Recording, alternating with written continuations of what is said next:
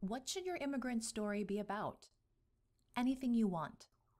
The prompts on this page are the most common types of immigrant stories, but you can write any kind of story as long as it's about you or your family.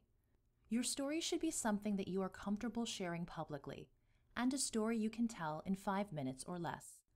That's not enough time for an entire life story, but you can tell one powerful story.